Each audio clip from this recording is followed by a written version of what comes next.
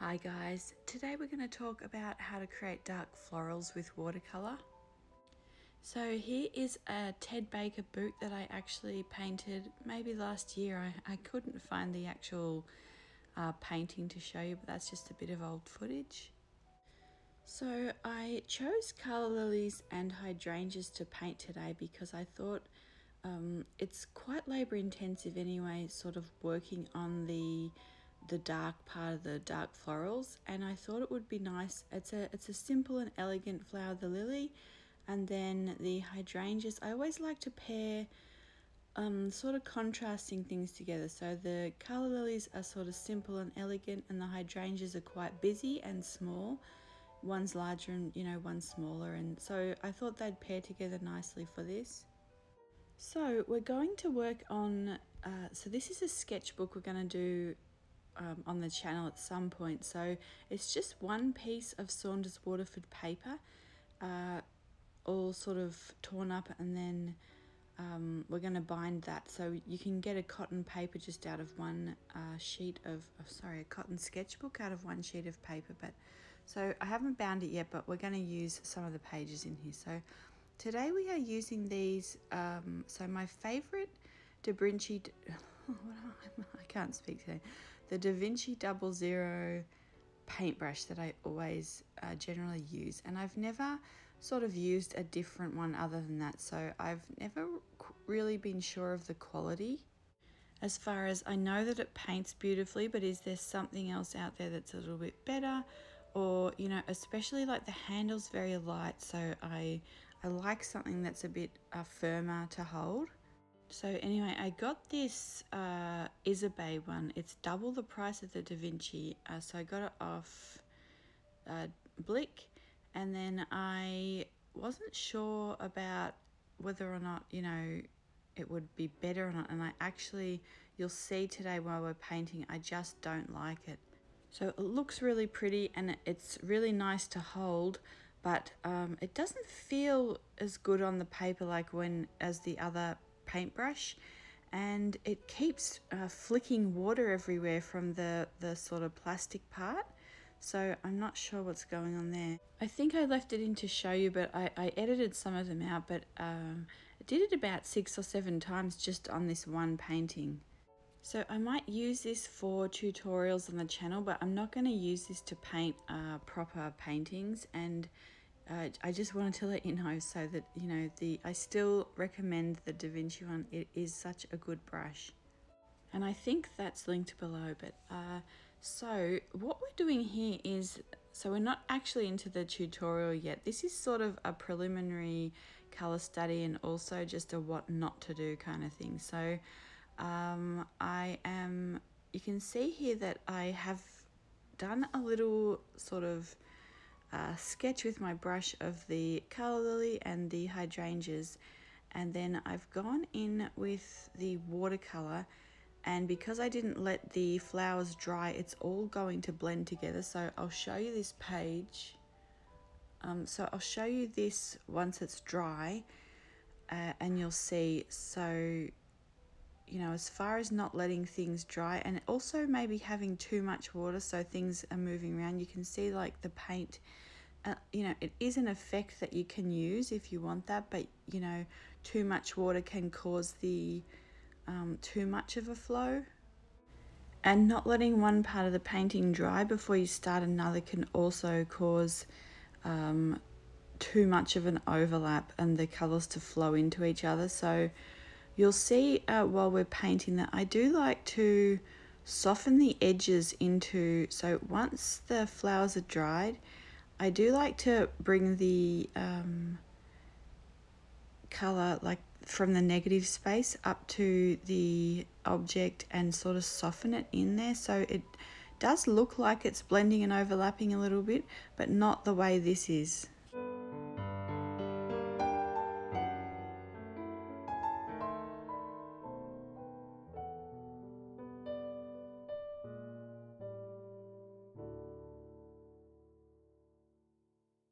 Okay, so we're going to work on the sketching part of the painting now. So I am trying to figure out a way that I can because the sketching is, it does take up quite a lot of time. I'm trying to figure out a way that I can get these sketches to you.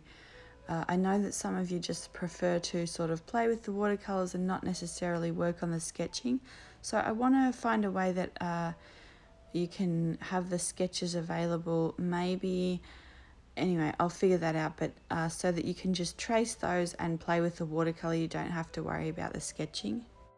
So the first one we're doing, it's kind of like a heart. So it's the upside down kind of version. We have the heart and then a half circle in the middle, and then the stem in the middle.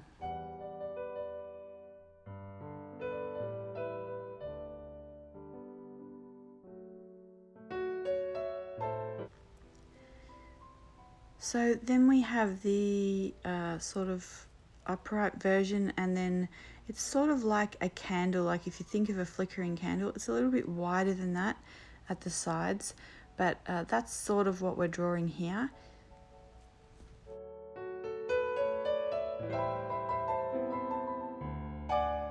And then we have the kind of sideways version. So this is sort of like you're drawing hills, I guess. So this one's a little bit more complicated, but you can start with either of the other two and you should be able to get a really nice feel for the flower.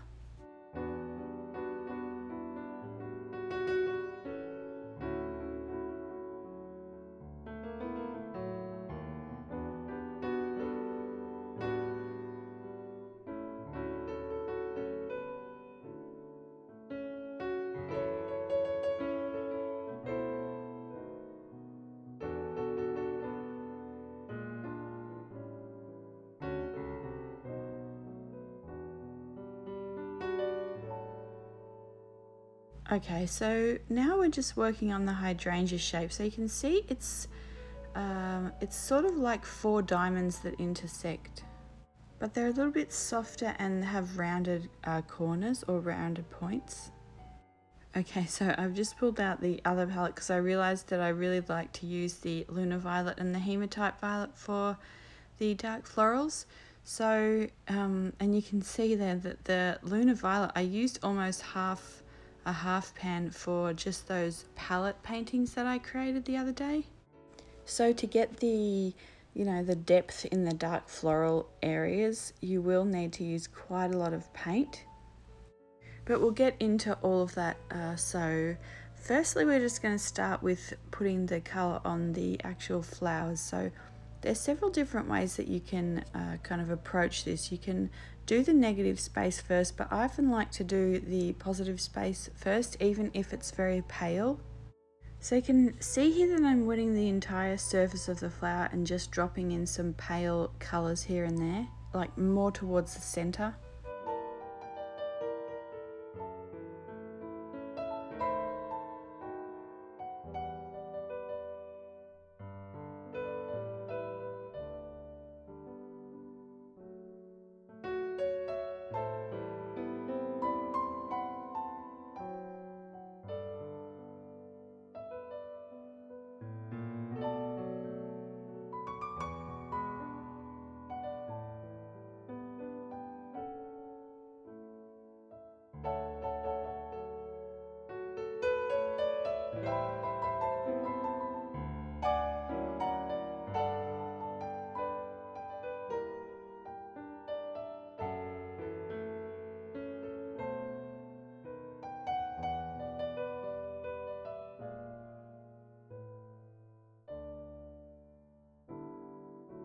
Okay, so you can see that for this flower I filled the flower with water. So I brushed on water first, and then I've just dropped in some shell pink and some Chinabresses. So the Chinabresses are like a Naples yellow reddish or a Jambry No. 2.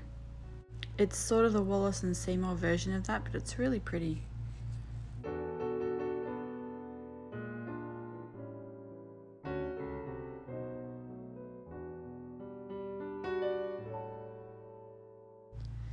So you can see here that the water just flicked out of the part of the, I'm not sure why it's not watertight because I've never had that happen before.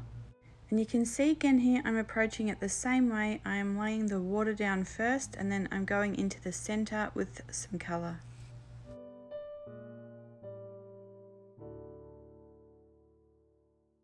So I hope it's not too noisy. The neighbours are having their yard done, so just I apologise if you can hear that.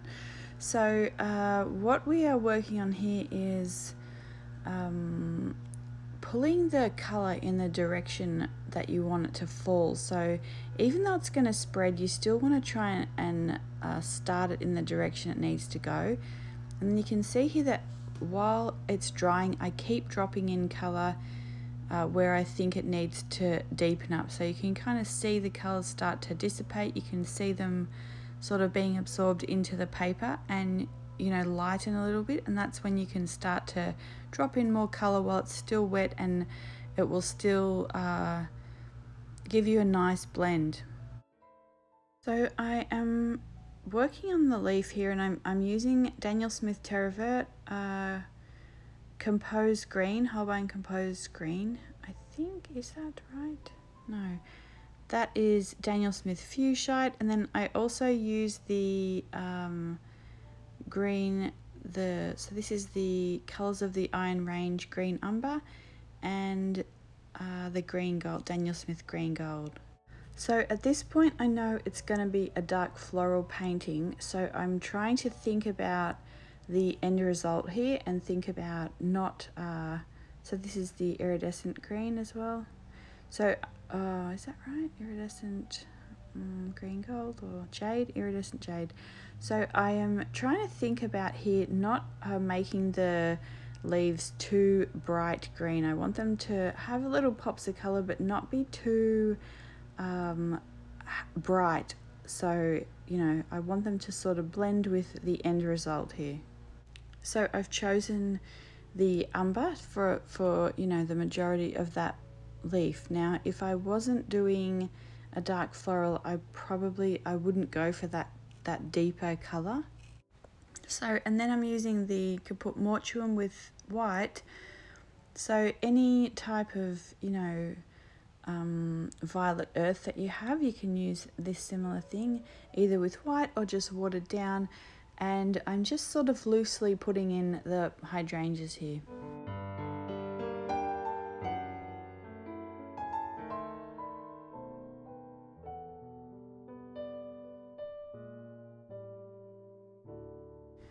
Hopefully one thing you can see here is as well is that when I'm putting the initial wash or the initial layer on, is that I keep adding in extra colours. So I don't just paint the whole hydrangea bush there with the one colour we've mixed up.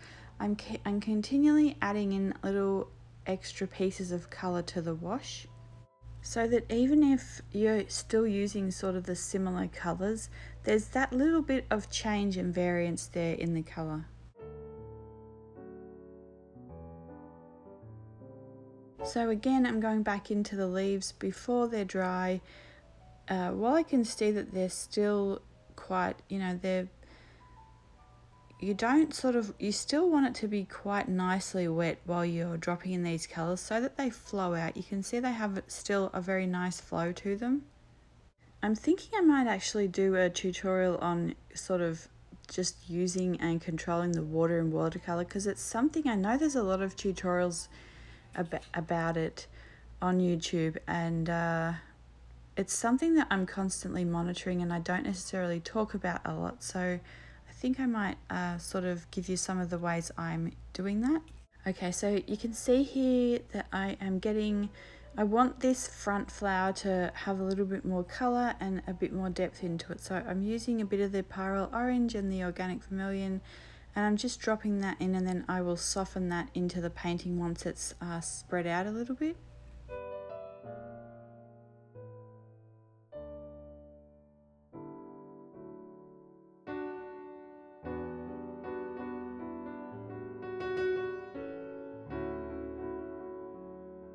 Okay, so you can kind of see that I want this front flower to be more of the focal point, and I'm happy to leave the other two flowers as a soft pale contrast to the you know, dark background that we're going to put in.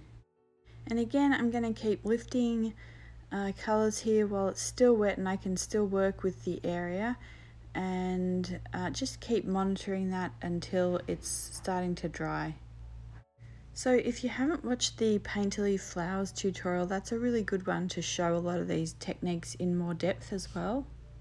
Okay, so now I am starting to do the dark background area. So you can see here that I'm not going in with the colour first, I'm going in with water and just wetting an area. So not the whole painting, I'm just wetting an area that I want to start with, but I'm trying to be careful to do it where there's not going to be a break in the colour there. So if it starts to dry, I don't want there to be sort of a crease where I left it to dry.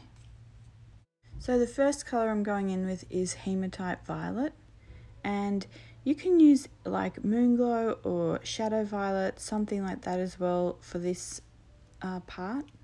And then I'm starting to drop in the Lunar Violet. So this will, you'll see kind of through the video, this will take several, you know, go back over the areas several different times and keep dropping in colour the first time while it dries, and then also I go back in with another whole wash of this as well. So hopefully you can see what I'm doing here as well as I'm using some organic vermilion here, but I'm looking at different areas. This is one of the things that I really liked when I was painting the Ted Baker boot. Some of the areas, I think it's an oil painting that's on there, but I really wanted to see if I could replicate some of that with watercolor. So making some of the areas of the background wash more painterly and look like paint's flowing. So that's what I'm kind of doing here. I am putting on different colors that I think complement the background and the flowers, and kind of you know, mix them together a little bit, and then using that as part of the wash. So you can also see here that I'm leaving some negative space around the hydrangeas there to make it kind of look like the bush is coming out a little bit further and they're almost highlights or just, you know, extra petals. And then this is the first time that I'm going back into all these dark you know, areas of the Lunar Violet and deepening those up. So I probably do this 6 or 7 or maybe even 8 times throughout the process.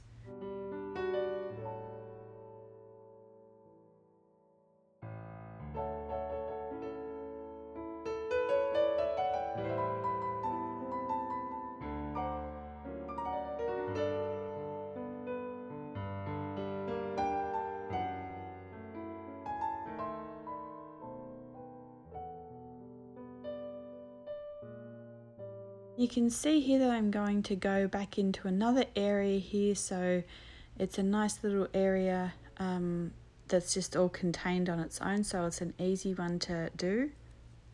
And again, I've left some negative space there around where the hydrangea bush would be, sort of giving you the suggestion that it's there.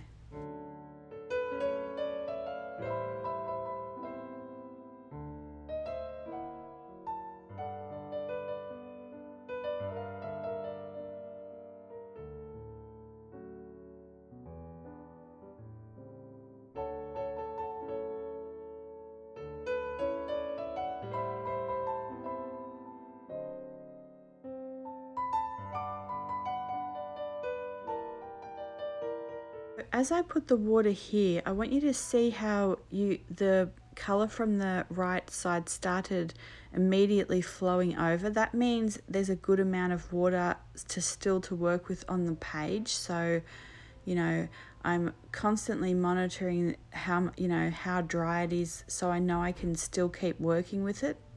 Want the background to look seamless in a way that I don't want it to dry patchy, like I've painted it in patches. Even though I'm kind of adding in these extra areas, you know, of different colors, I still want them to all blend seamlessly into each other.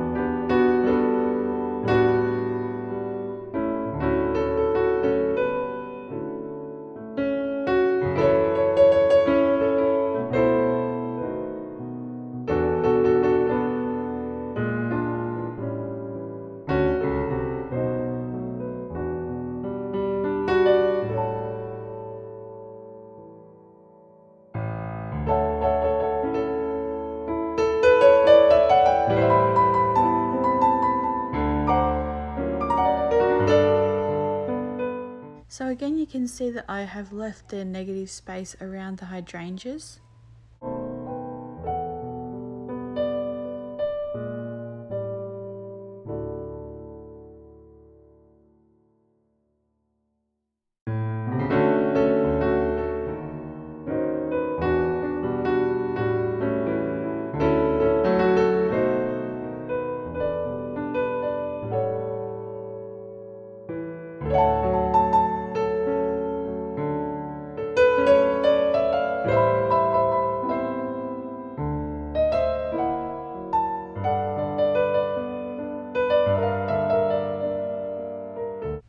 So I left this space underneath this lily blank for a reason. I kind of want to show you here how you can